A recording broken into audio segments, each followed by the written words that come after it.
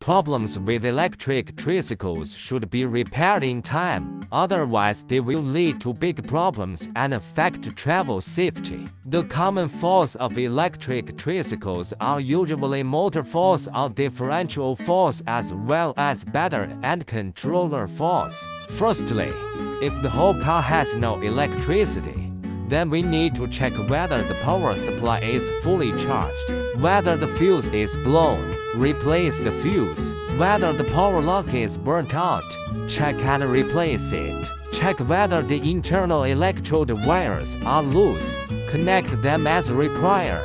The second, if there is electricity but the car does not go, it is generally a battery connection problem or brake hold. First, check whether the brake is disconnected.